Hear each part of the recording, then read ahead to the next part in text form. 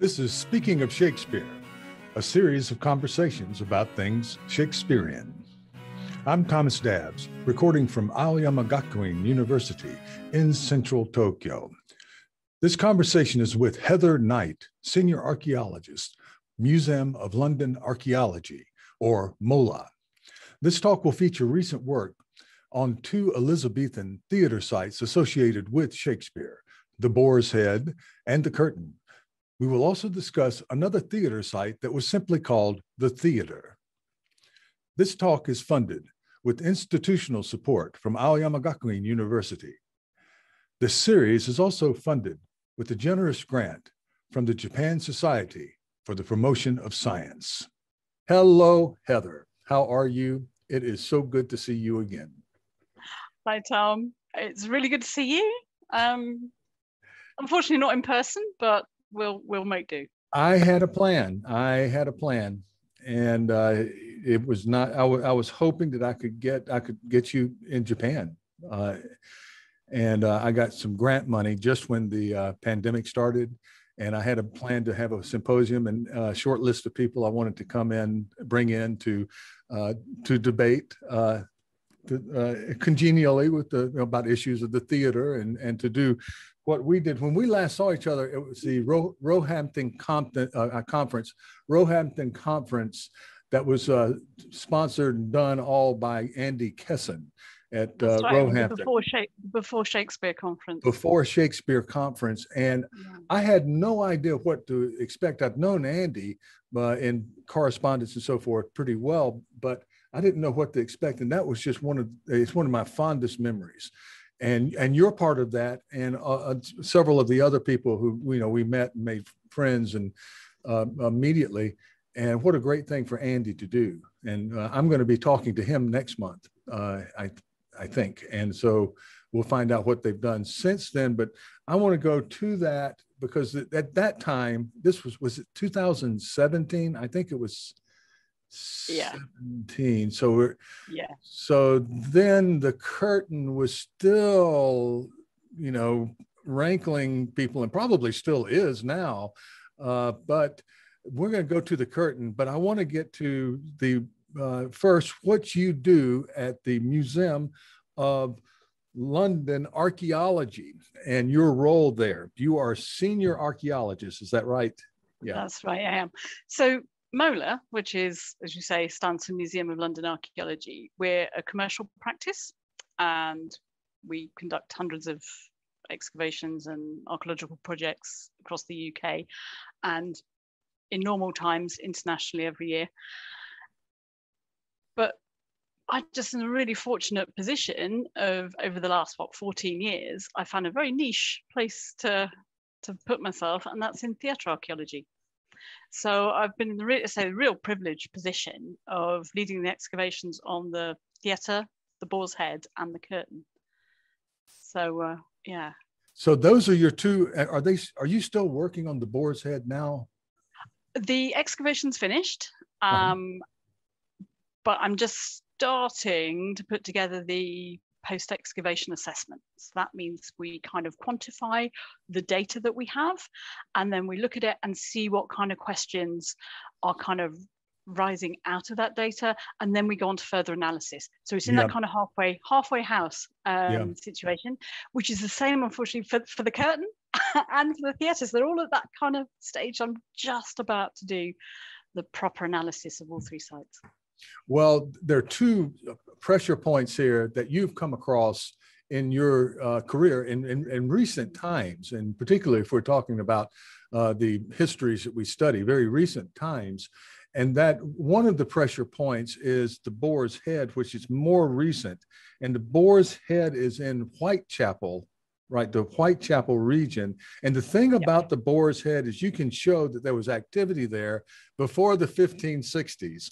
Now, even people in Shakespeare studies might think, well, okay, but there are people heavily invested in the notion that the theaters didn't start until the late 60s and really didn't get going until there was one in the 60s, and then the 70s is when things picked up. And so you think you found some evidence there. Well, it's actually documentary evidence that, if we were standing there on the sort of 5th of September, 1557, the play we wouldn't be seeing is a sack full of news. It was deemed to be lewd, and the actors run into trouble with the authorities, and the performance was halted.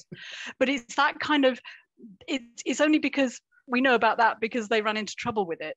It kind of raises the questions: what other performance was going on that was absolutely fine and everyday and wasn't newsworthy? That's a sack full of news was. So yeah, no, whether that continued all the way through up until when they built a proper playhouse, we don't know. But we do have that kind of suggestion that it was a place of entertainment in the 1550s. Well, this would have been one of the earliest examples of what we think to be the early modern playhouse, something that might be different from the village festival and the types of pageants that they had, which are all very, very interesting. But this being an earlier version of the Elizabethan theater that was a public stage where you had this activity that we see years later in Shakespeare. And Shakespeare, in fact, one of the points of the conference that we were in is to bring attention to, Shakespeare tends to eclipse what was before him because of the, of course, Shakespeare. And so you're going to have to do a full write-up of what you found at the Boar's Head. And who are you? Do people contact you and bug you? I think I've bugged you in the past on email, like with questions. Can I say this in the book that I'm about to, publish? Do they do that? Yeah, they do. And it's not bugging. It's people wanting the most up-to-date information that we have. So that's not bugging me. That's being, yeah. I don't know quite what. I imagine you opening your email in the morning, and it's all from all over the world, right? I'm in Japan. Yeah.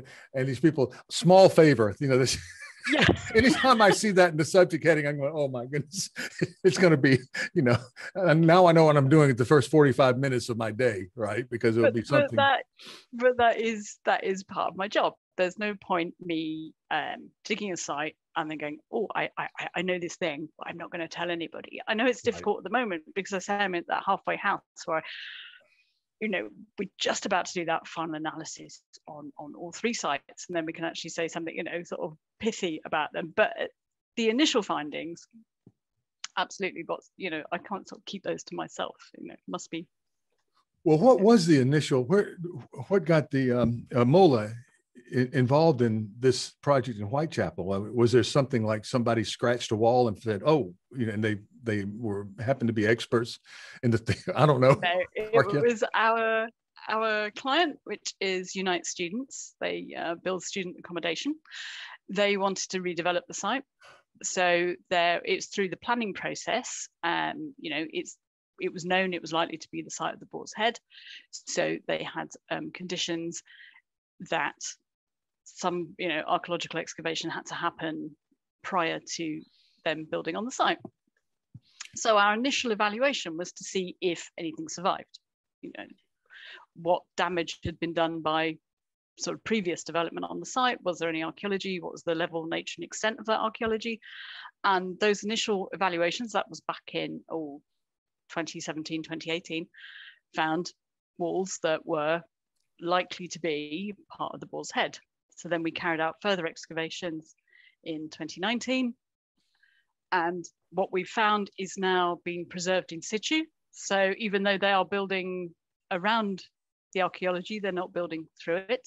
So we've identified where the archaeology is, and they've actually redesigned their building to kind of fit around it. And so it will be preserved under their new structure, which they're calling the Playhouse, which I think is quite nice. I think that's very nice. That's very nice. And the more playhouses we get, the better. In particular, when we can actually see the physical evidence. In my in my training, which is different from yours, you're out there. I think in one of our emails, you said, you know, I'm out there, I'm in the rain, I'm in the mud, I'm on site, you know.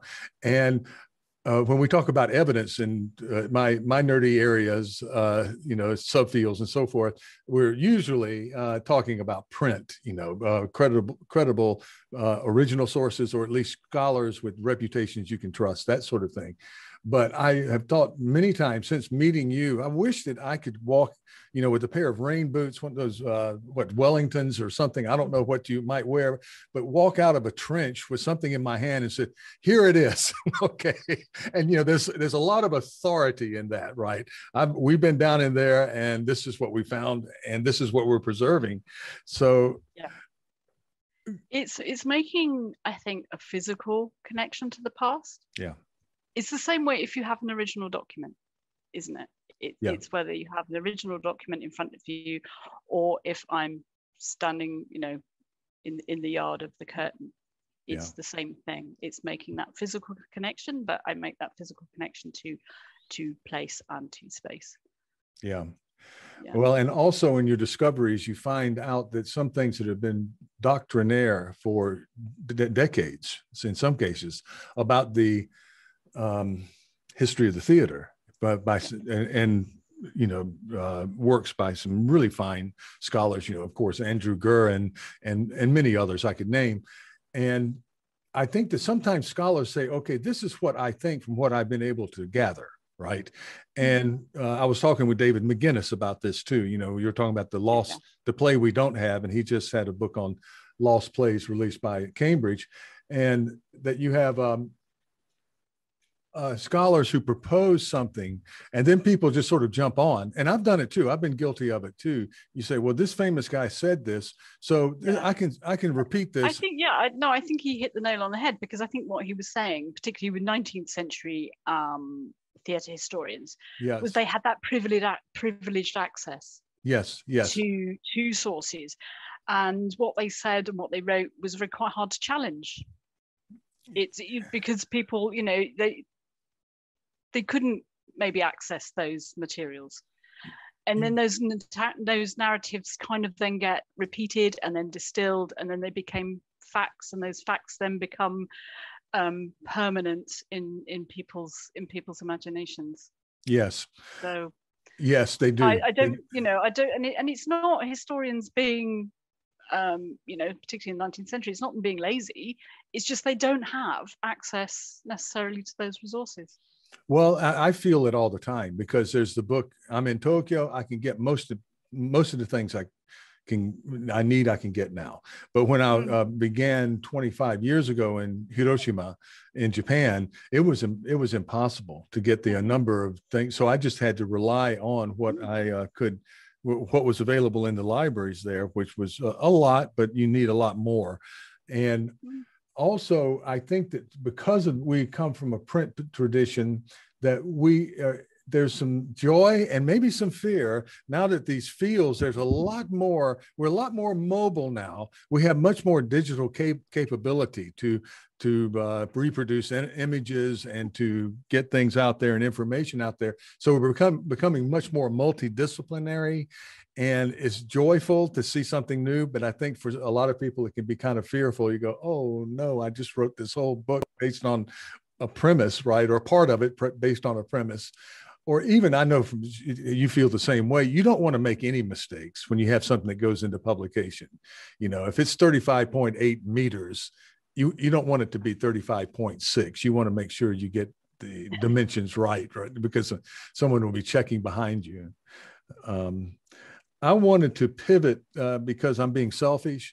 I wanted to pivot back to the curtain, because I remember that Holger Syme at the I think that's Syme is the way Holger was, and you had I was at lunch with you guys. I had no idea, but you guys got into an animated and fun conversation about the and he did a wonderful paper. So did you. Just absolutely joyful to have both of those perspectives. The Holger being into the print and the university scholarly side, and you being with the and a working archaeologist, right? So and both wonderful personalities, of course. But I think that a lot of people were really, really shocked. And I talked with David also about this, and I think Brett Hirsch too, greatly Hirsch, that the thing that we tell people or have told people in the past is that these theaters were round. That there's a round, it's round, the globe round, and the assumption was the theater and the curtain. Now, these were the two earlier theaters in the 70s. We see records of them. Andy Kesson will remind you, we don't know, they could have existed before then. It's just that we do start seeing records in the 70s, and that there does seem to be an uptick in the 70s of theater activity from those two theaters in particular. But I think you are finding that there may be more of a complex. But one thing, the second point I wanted to bring up was the pressure point was that when you found, or when you guys found the curtain, that it wasn't round. It wasn't round, and that was very sad for a lot of people. Well, I thought it was round to start with. So you went in with that. I went down the round route originally. When we did the first evaluation, that's when we, do those initial trial trenches. That was back in 2011, and the only available area for me to put some trenches in was a sort of really narrow roadway that ran parallel with Curtain Road, and I managed to get 2 trenches in there, and I found we had 2 quite substantial brick walls with little doorways in, and they were 14 meters apart, sort of 3.8 meters, 4 meters back from each of those walls was what appeared to be an outside wall of a building. The outside space was 0.5 meter higher than the inside space, and all of this matched exactly the model of the Rose and what we were finding at the theatre. So at that point, I had nothing to say. This wasn't one of those polygonal structures, 22 meters across, gallery surrounding a yard with these kind of, ingresses down into a gravel surface. Yeah. But I say I was really limited that I couldn't expand that kind of area I was looking at because there were still buildings on the site. So it's only when those modern buildings were demolished could I then kind of look at other areas. And then we found a corner, and it's like, oh, hold on a minute, that's a right angle corner. And then we were thinking, hang on a minute, it's a corner. And then and then I had to kind of rethink, well, what is it we've actually got? And it was like, well, the only thing, I was kind of doubting more, is it actually the curtain at that point? Because this doesn't fit those preconceived, those narratives that says it's a round structure. Yeah. But the more I looked, it was like, no, this is the curtain, but it's more like the Almagro, the playhouse in Spain. And when I was looking at that, I'm thinking, yes, they're virtually identical in the way they operate. So what happens then is that you get a client who says, we want to do some building, and we need you as part of the chain of, because we're in a designated historic city, of course. All right, you go through and you check, and sometimes there's nothing of any importance, and sometimes there might be. Well, with the curtain, it was slightly different because there was a big round brown plaque on the wall that says this is the site of the Curtain Theatre. It had been there since the 70s. Yeah. So the then client was looking at, basically commissioned us to see if any of the curtains survived on the site and whereabouts it was, because they were looking to see if they could redevelop the site. They then, a new client then took that project on when they realized we did have the curtain. So they actively took on a site knowing that it was the site of the Curtain Theatre. And that archaeology has been absolutely central, sort of physically and conceptually, at the heart of that project. Yeah. Well, I've seen you have some good examples online that are available, and of course, I got to see your presentation. I wanted to go to, what would I see now if I went to the site of the curtain? The site of the curtain is still very much a live construction site. Mm-hmm. It's being, obviously the remains are being protected while they build a structure around it. And hopefully it will be a a space where you can then actually go and see the curtain. Whoa. So they're actually kind of creating that kind of sort of visitor center around it at the moment. Yeah. So maybe a couple of years. Yeah. And for maybe some of my students, the Curtain Theater is famous. Well, first of all, that's where probably Romeo and Juliet, I think almost certainly Romeo and Juliet, they've decided that's where it was played first. Mm. And, well, whether it was first there or first at the theatre, yes. it was played there. It was played at the Curtain, yeah. It's a Shoreditch play. Yeah. You know. Yeah.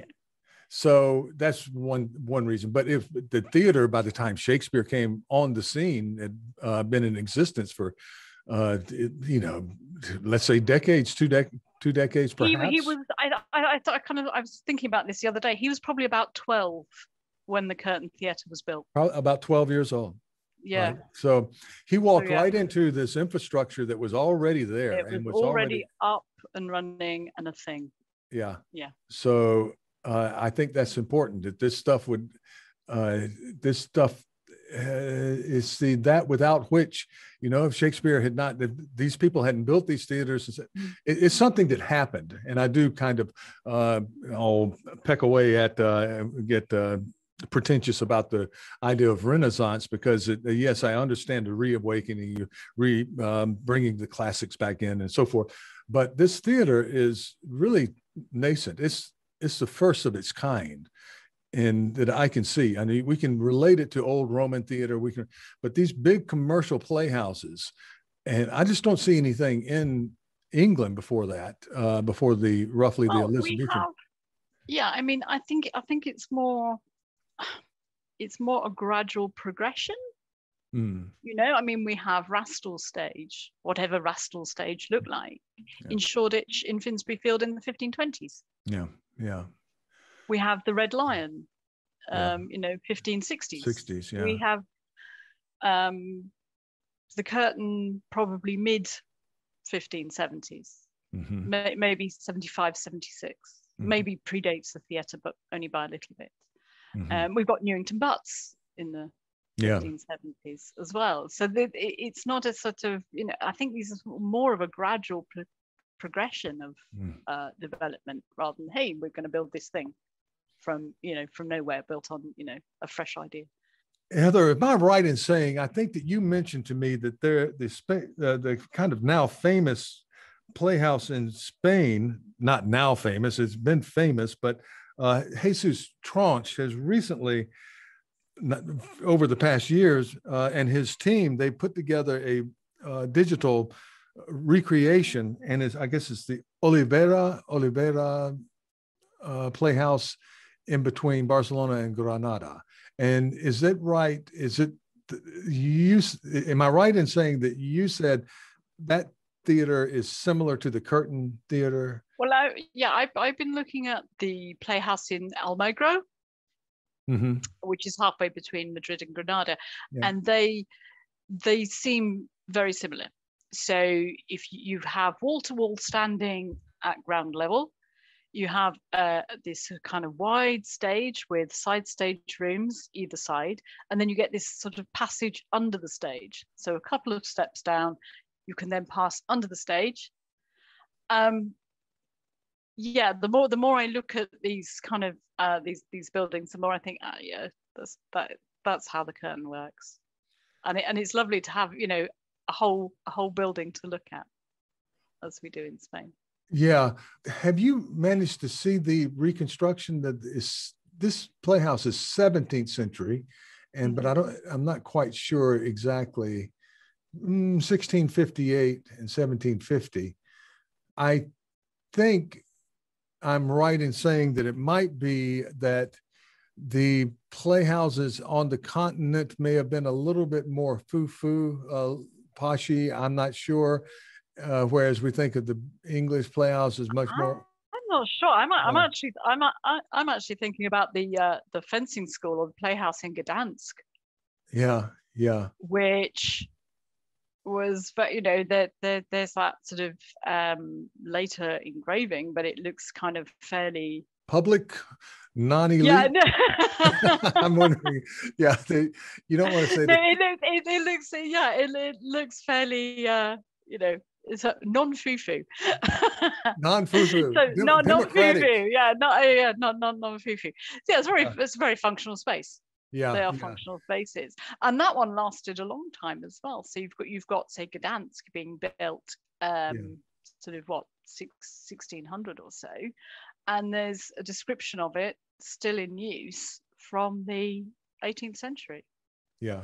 So and again, that's another thing I'm kind of interested in. Is there any link between the curtain and the playhouse in Gdansk?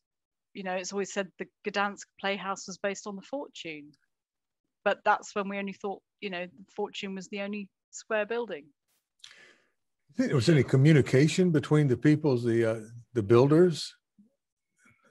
Well, we know we've got that kind of actors are moving between London and Gdansk at that point. We've got John Green's performing there, Thomas Green's brother, and he's he's involved in both the curtain and the Boar's Head. Yeah. So again, it's almost like there's a sort of smoking gun there. Is there this the connection that we're just not. So we have London, we have Gdansk, and we have Spain. There are probably other places, and we have a digital reconstruction, 17th century Olivera Playhouse in Valencia for the virtual reality VR experience, and that was a paper that was given by Jesus Tronch and Gemma Burgos Segarra. And I think that the Juan Oleza at the University of Valencia directed the digital project, directed by Oleza. So I wanted to do a kind of shout out to those people who are doing that fine work, because they're doing digitally kind of what you're doing physically, very physically. And also these places were venues that were not built necessarily, they weren't palaces. They're not built to last for centuries. Some of these playhouses were fairly what makeshift in some of the ends and that sort of thing. So and there were fires, and there's financial trouble all the way through, of course. They're theater people. I think well, actually, I mean the curtain could be the odd one out here, really, because it doesn't burn down. No, it doesn't. It doesn't really have financial or there's no legal disputes, no legal wrangling over it, so it doesn't appear in the court records. It just carries on doing its thing, and it probably carries on doing its thing for about 50 years. All the way through from the mid 1570s through to 1627 or so. Yeah. And I think it's successful, and it just carries on and it does its thing. And it's quite interesting because I've read, it's kind of going back to what David McInnes was saying, because you don't hear about something, it's like, oh, well, we only know about the plays that we have because they're the good ones. And it's like, well, this has just, quietly got on and did its thing. And I've read, people said, oh, well, it obviously wasn't a proper playhouse because we don't know about it. Actually, quite the reverse. It doesn't work. It doesn't work that way. Yes. No, and it's the same. I was sort of reading David McInnes' book about, loss and why things get lost. Why plays disappear. It doesn't mean that they were rubbish at all. No, quite the reverse. I think of when I'm going to kind of show my age here. When I was a boy, I remember the album by the Rolling Stones that had the actual zipper on the outside, vinyl album, and it was kind of obscene that way, and a sort of joke. And that I could have purchased 10. I'd had enough money. I could have maybe purchased more than 10, and just put them up somewhere and preserve them. And if I had those now unopened, it'd be quite valuable. And so, but at the time that album came out, we didn't see it. We saw it as rock and roll, as sort of throwaway stuff. After a while, if the vinyl era at one point it starts skipping and that sort of thing. So we didn't know that we were dealing with things that would become famous. So I don't think they did either in some cases. The theater, though, I'm sorry, the curtain does seem to, like you say, be standing out there. Somebody was able to keep it going, and it was a bigger venue than people expected. And the types of plays there would, well, the way you'd stage the play would change from the other types of theaters. And it was a bigger deal than once thought. Is that right? I think so. Yeah. Yeah. It's got that kind of, the stage is sort of 14 meters wide. When you're looking at, say, the stage at the Rose or the theatre, where it's kind of that sort of, those buildings, it's sort of like a squash sort of octagon, isn't it? Mm-hmm. You've got sort of 5 possible sort of bays or discovery spaces at the back and sort of 3 fairly flattish sides at the front. The maximum width on that stage at, say, the Rose or the theatre, if it does mirror the Rose as we think it does, is 12 meters.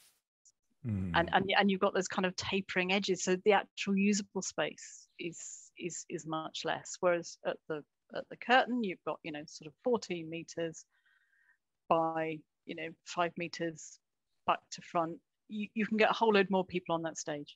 Yeah. You can do more with that space. So was the Chamberlain's men move to the curtain in the sort of late 1590s, not one out of necessity that that the lease is up at the theatre, we've got to find somewhere else? Or was it more of a positive move? Was it a choice? We're actually moving to the curtain because we want to stage Henry V. We want that kind. Do you know what I mean? It's like this play would work better on this. And is it actually that there's a shift in the type of things that they're performing, the amount of people in a company? This is what I think. This is why Holger was excited. It's like, wow, you can get so many more people on this stage. This is amazing. Yeah. Well, yeah. And that's right. And so you can cross-reference these things, and from the evidence of there being more players in Henry V, and how perhaps they tried to do that. And of course, I would probably get nerdy and say just the beginning where they come out with the prologue the chorus that apologizes for not being able to bring in the real Boar and so forth. Kind of sort of hints that they felt like they had something pretty good to show, that they were going to put on a pretty powerful performance about a great battle. So now the curtain and the theater, who was it? I think it was David again who was talking about this kind of hint that there may have been a kind of what would you call it? A sort of hub there, a sort of complex. Where there's the idea that maybe this is going to be the theater district with those theaters. But is that something that your research is? Well, they're run as a joint venture. If you look at it that way, sort of from the 1580s, they're kind of run as a sort of joint venture, but nobody's kind of really understood that the actual financial structure. Nobody's quite understood quite how the business of that works, but. Yeah, I mean, there's nothing to say they weren't playing at the curtain before the late 1590s. Were they using these venues differently? I don't know, and I don't think we're going to find that through archaeology. Yeah, it's not going to be proven through archaeology, but it can be if people keep putting things out there. Like we don't get to we're not in London like you are, many of us. And we're not able to walk on site. At one point, I would love to visit London and get out to these places. And yet there's some of us who are into other archives, other records at other places, and and run across things. You remember and see things and bring something out. There's a lot of scholarship out there where scholars are very thorough. I'm thinking immediately of E.K. Chambers, or I could name a number of them, who really were diligent in putting everything they came across in their notes. But at one point, you begin not to see what is important from what is not important. And sometimes something that doesn't seem to be important becomes important. And I'm sure that happens in archaeology too, where you're looking for this. I mean, I want to know what, and my wife asked me this question. She said, at what point does somebody know they have something like an old theater? Like at what point do you go there and there's this, that someone says, listen, this looks like it's going to be, 16th century. And that is a wall, and there's not supposed, and this is where we think this theater. Is that what happens? Is sort of a There's not one point you go, that's definitely it. That's definitely the curtain, and it certainly happened with the curtain. We were constantly looking at the evidence we had. We had brick walls. They were the right date. They were in the right place. They were not quite the right shape initially. Do you know what I mean? We were thinking we're looking for something round, and these aren't quite right. But okay, we go with it. But we're also looking at the other things, kind of depositional signature of a playhouse, for instance. So things you'd expect to find in a place of commercial entertainment. And now, I mean, with the Boar's Head had the benefit of being the 7th playhouse to be dug. So, there's obviously the Rose, the Globe, and the Hope on Bankside. We dug a tiny part of the Globe back in 1989 when the Rose was dug. We've also obviously dug the theatre. UCL's Archeology Southeast have dug the site of the Red Lion, and then obviously had the curtain, and then the Boar's Head. So we think, we are finding things together. We are finding these assemblages that are common to all these spaces, but uncommon to, say, a domestic dwelling. Yeah. Yeah. So you can start refining. It's like that sort of depositional signature, if you like. So, okay, I'm finding things that I'd expect to find in a place of commercial entertainment. I've got this building that, I mean, we went through, okay, if it's not the curtain, what could it be? And we went through every single permutation of, okay, what could it be if it's not the theatre?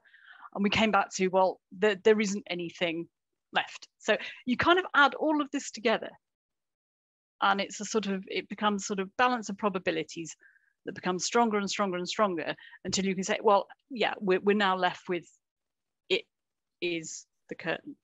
It's easier, I think, to do with a building such as the Rose, because there was much more of it, and it was this, it's got 14 sides, it's got an obvious stage, it's like, yes, and it kind of fits those images that we have of playhouses on Bankside as well. It's like, look, yes, it looks like one of these drawings. But with the curtain, it was much more a careful kind of, we really have to be certain.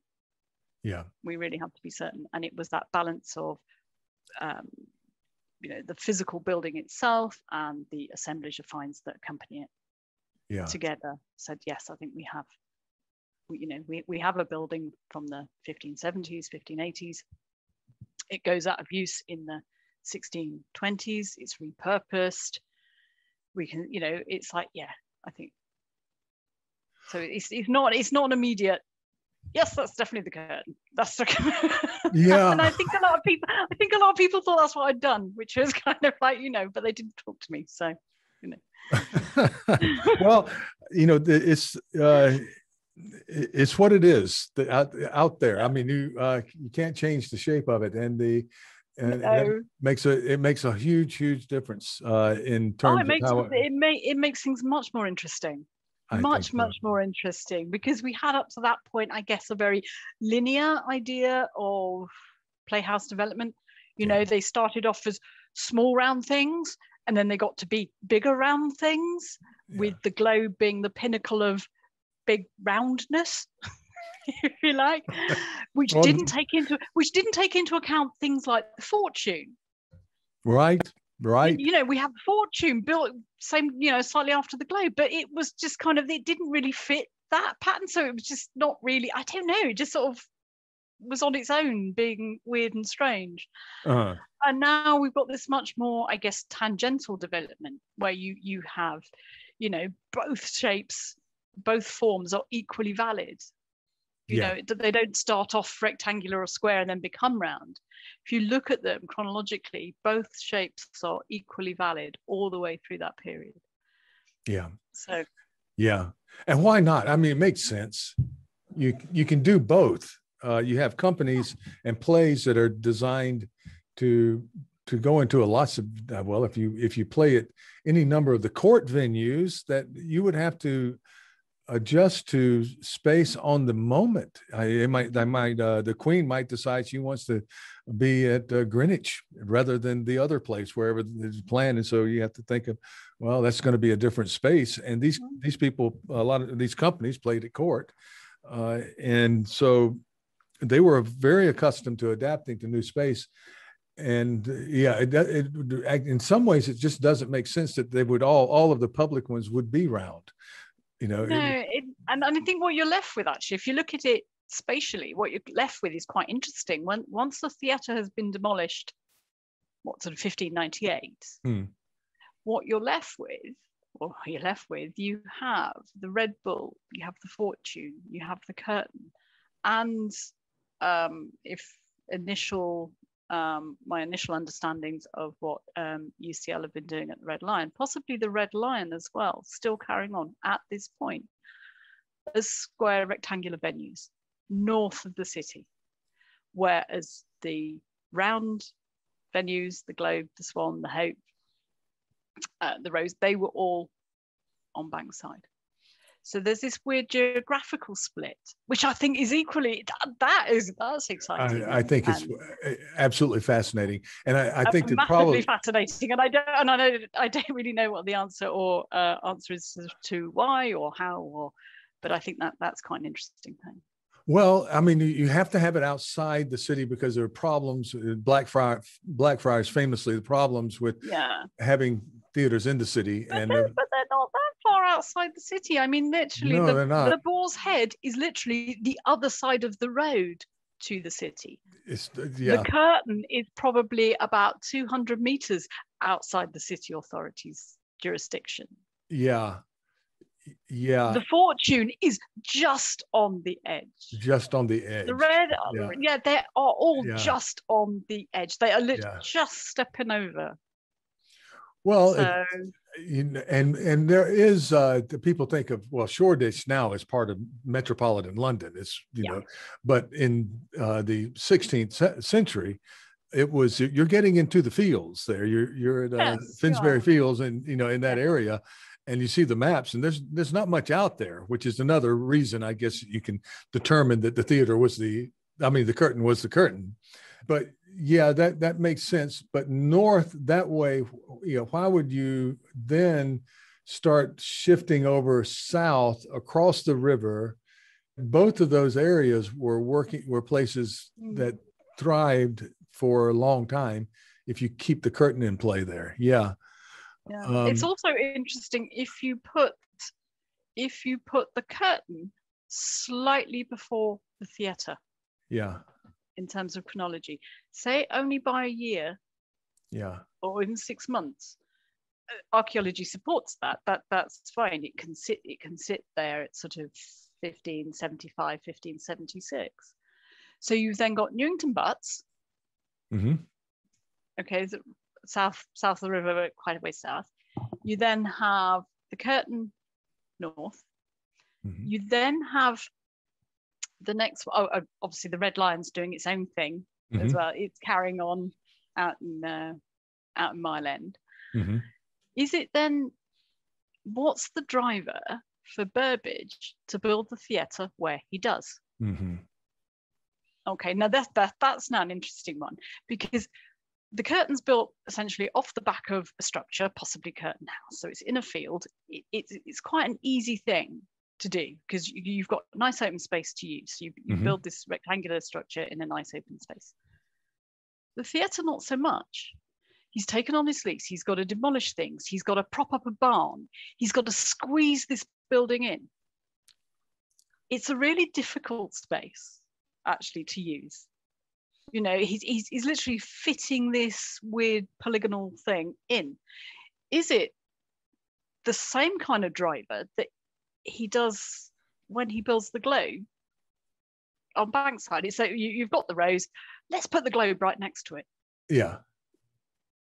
Is that do you know what I mean? It's like this sort of kind of arms race. Is that his MO? Is he kind of, you know, moving into, we've already got this established thing. Yeah.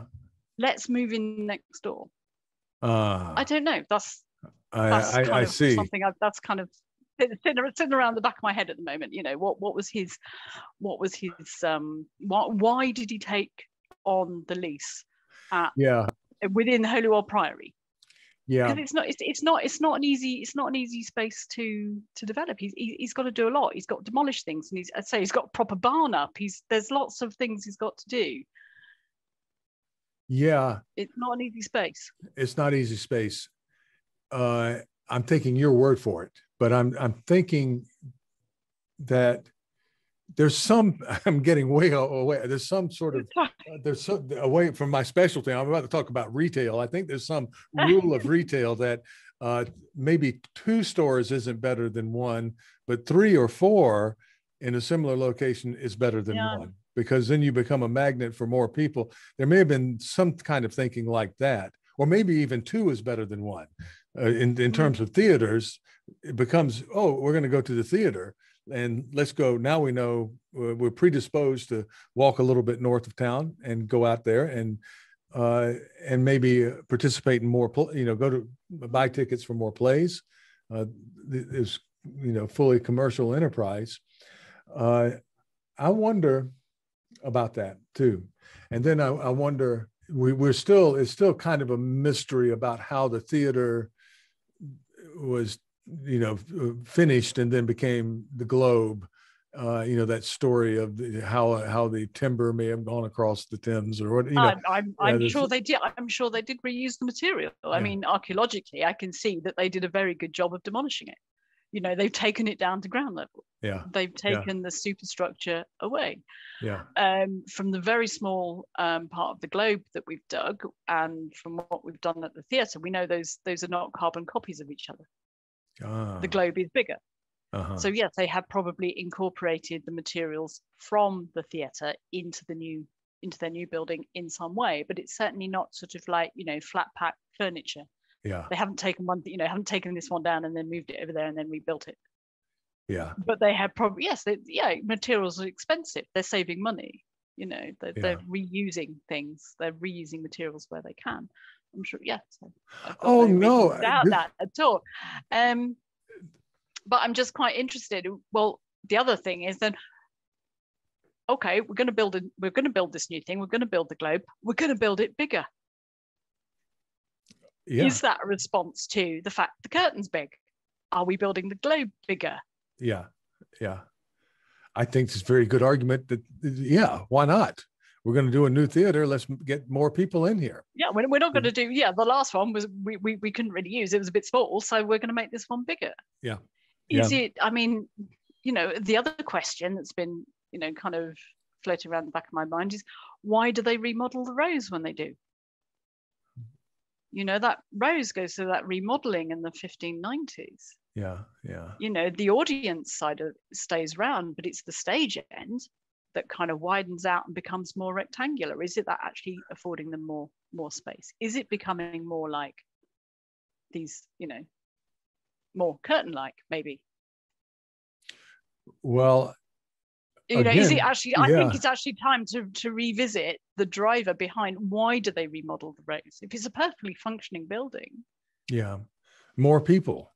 Basically. Why do it? Yes, yeah. Can we get more people? More? Yeah. It makes perfect sense. And there may be other evidence, and I'm not, again, an expert in it, but some evidence in the Chronicle somewhere that shows public interest. It makes sense that public interest increased, that your audience, you have a city that's growing, that they could accommodate more people. They could sell more tickets. Well, now, is there some type of next project? Is there anything that's on the horizon that you can talk about, or?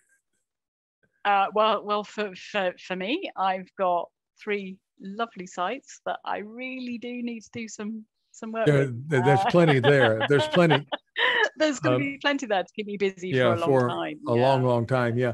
Long time. So I'm really looking forward to doing that and actually getting some, results out there, so people don't have to keep sending me an email saying, can you tell me a bit about this? It's like, it's there. So ideally, the kind of the raw data will actually be online. So people can see that kind of raw data, and that will live there, forever. Yeah. And then hopefully I can publish something that's more accessible to a wider audience than just talking to archaeologists. That's my ideal, that we can actually get results out there that, other disciplines can find useful. Oh yeah, and I love I wish somebody would come in and work with you guys or something to maybe make a digital reproduction, like they've done with like John Wall and his team have done at NC State University with the bookshops of St. Paul's Paul's Cross Churchyard. Well, the good thing about the curtain actually, is I don't think I'm ever going to have one. This is one conjecture. This is what I think it looked like. At the moment, I've got probably 5 models floating around in my head. Oh, really? With different front doors, with different arrangements. How does the outside space work?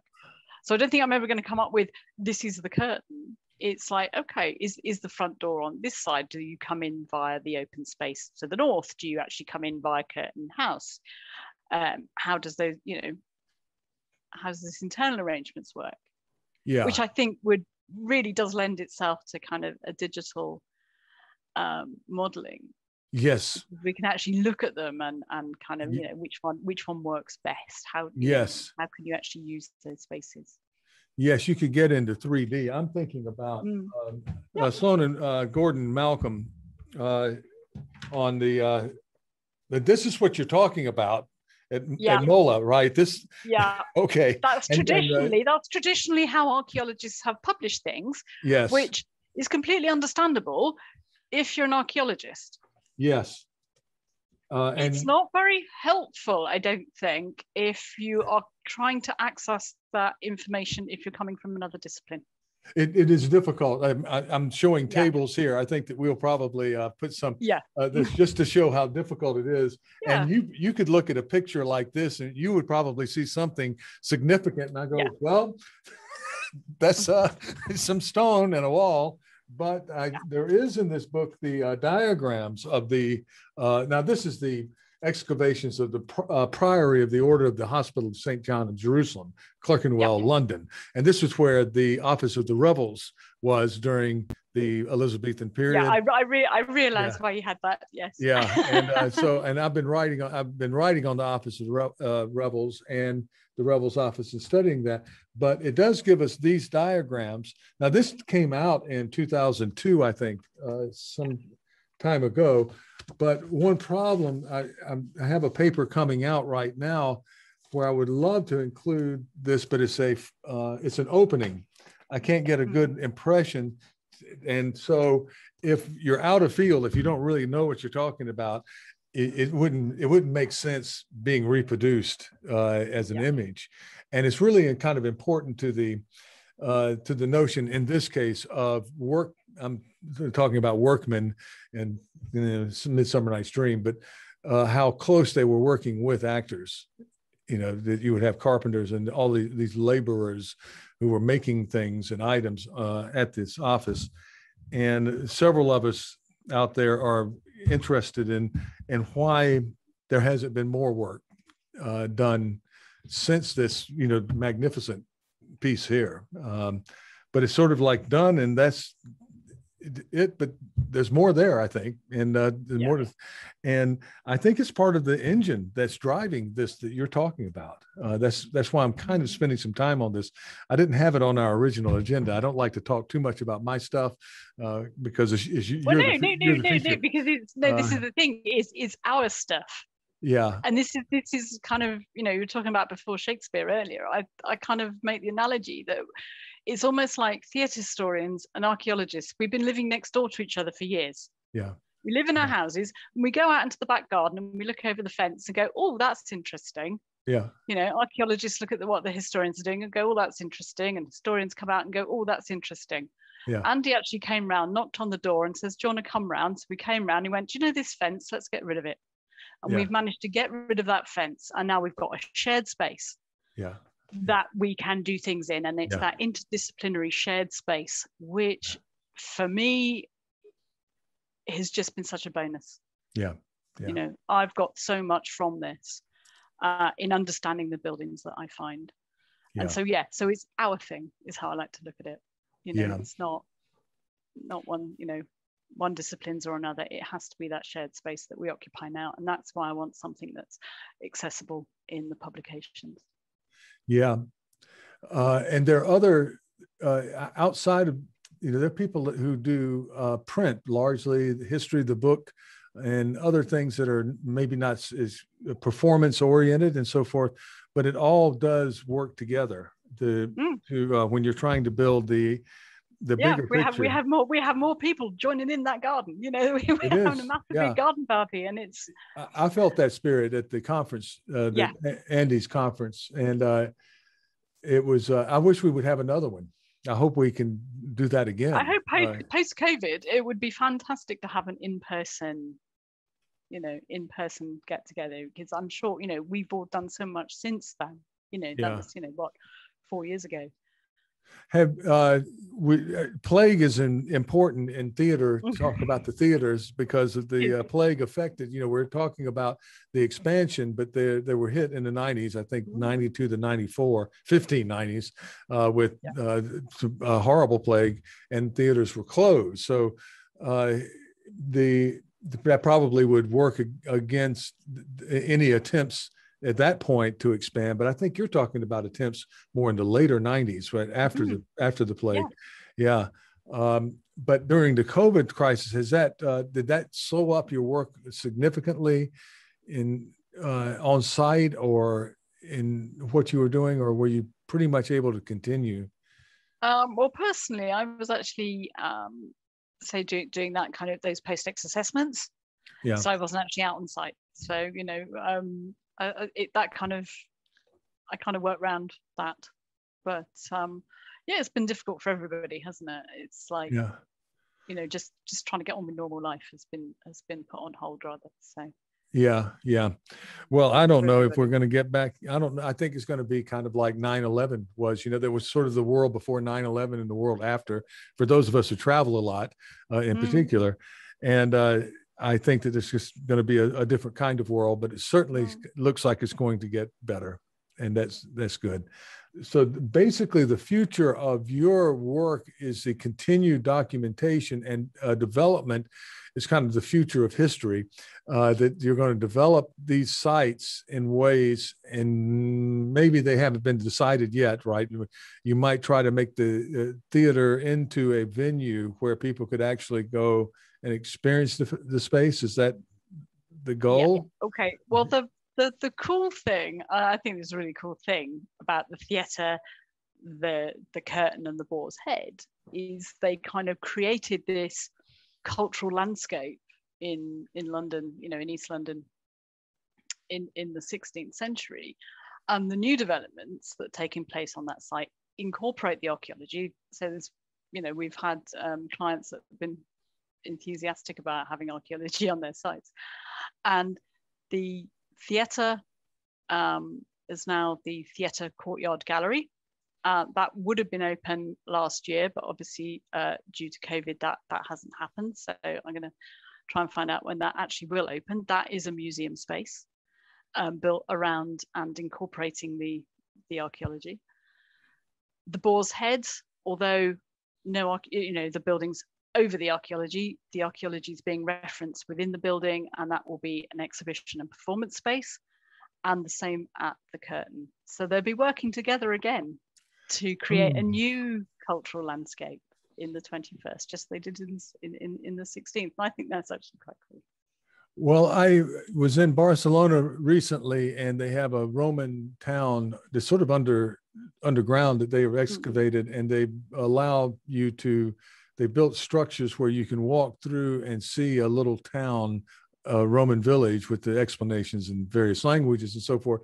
But it's a wonderful way to interact, and they've tried to recreate it as much, preserve it, but then allow the public in a way that won't damage the site to see things, which is a nice sort of thing. And when it happens, when it's done well.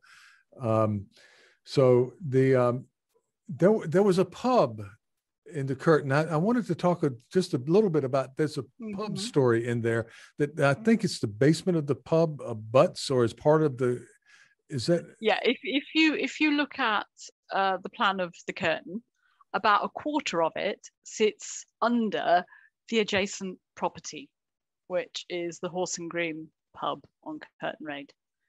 So there is a chance that some, possibly the yard, possibly some, actually, yeah, it would be the yard at that point, and possibly part of Curtain House actually survives under the pub. Oh, there may be more under the pub. There may be more, but the pub's listed, so the pub's not going anywhere. So no, you have to wait till of course, the pub probably enjoys some extra custom from. It may well do, yes. Yeah, it may well do. Yeah. Because when the theater is doing well, so do other things. You're talking about growth in the theater and so forth. It also has a growth in the economy. I think south of the Thames, it might have been kind of in a red light district in certain, before there were red lights. But I don't think it was just confined to south of the Thames, actually. Yeah, there were various types of entertainment. Yeah. Well, that's just wonderful. So I'm looking here at my notes to see if we've covered some. I think that we've gotten through what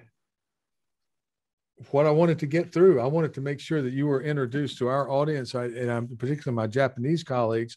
And you don't have to worry about, they're very polite about sending emails, but I do want to make sure that your work and the work at MOLA is widely recognized in Japan. When you see these places on the website or whatnot, you think of these people, senior archaeologists, I'm thinking, I don't know, some guy with an ascot and a pipe, who goes out, whoever, going out to discover the Nile, the source of the Nile, or, that kind of thing.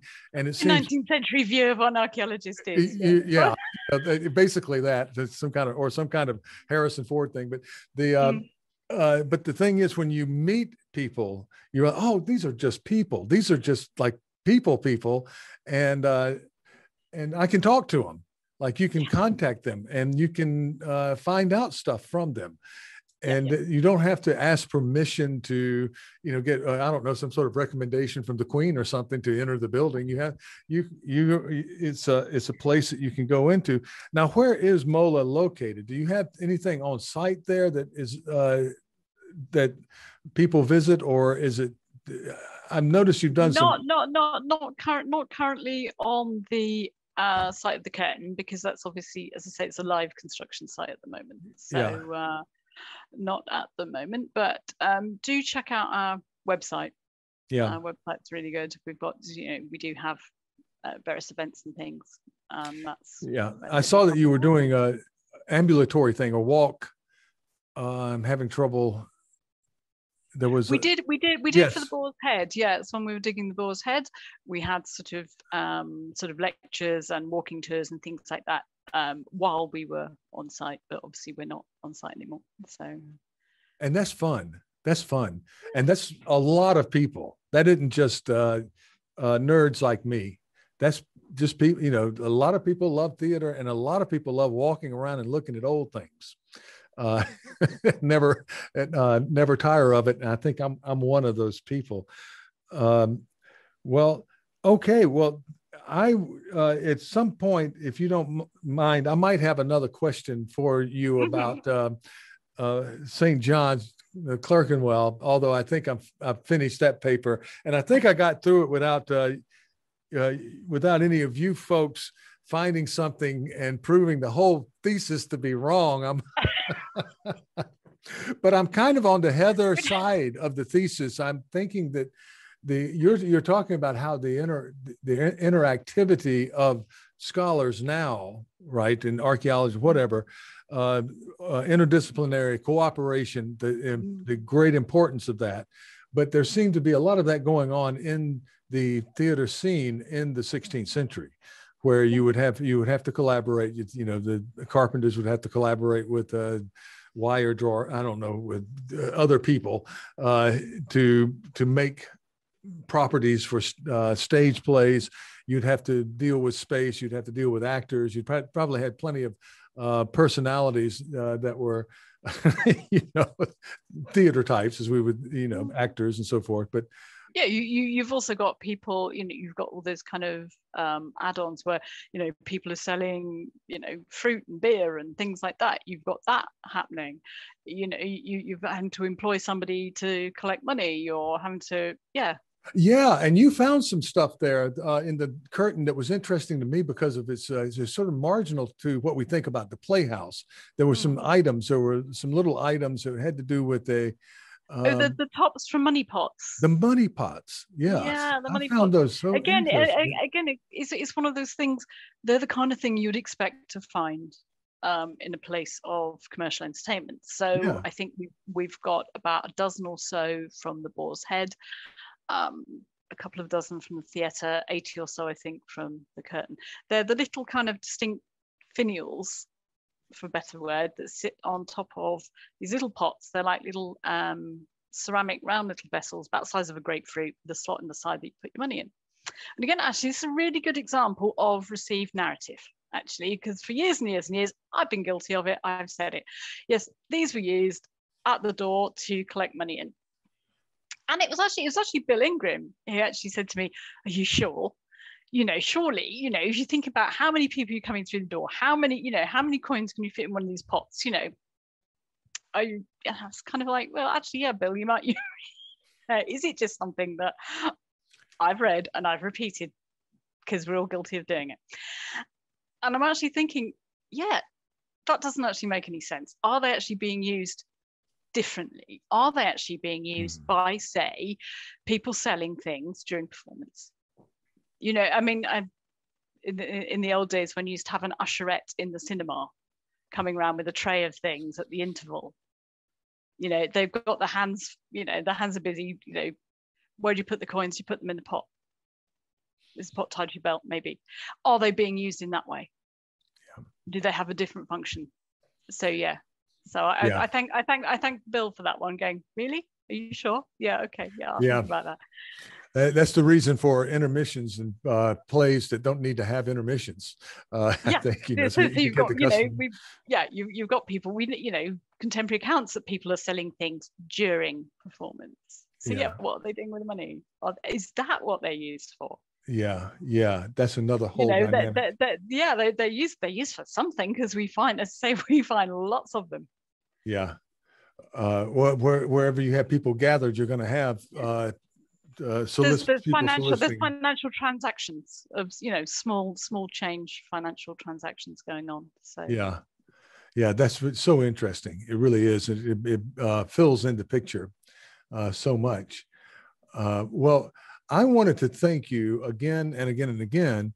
This is your Sunday morning, and I wanted to catch you at a time because you are the people I'm talking to in this series are busy people, and I really, really appreciate your time. And if something comes up, and then I've got my coffee. I'm good. You got your coffee. I've got my coffee. I'm good. You got your coffee. You are a friend of the program now, and so if you want to come on, if I ever develop any kind of audience, I'm really focused on Japan and right now, but and we have a small but very, very engaged audience of people who are very interested in this work that you're doing, and so if I continue on with this type of thing and you want me to help, even if I'm doing this or just on an email list or something, I will help in any way I can. And thank you so very much for joining us. thank you for inviting me. It's a really splendid way to spend a Sunday morning. It's what's not to love about a playhouse? Yeah. Okay. Well, bye. Bye, Tom.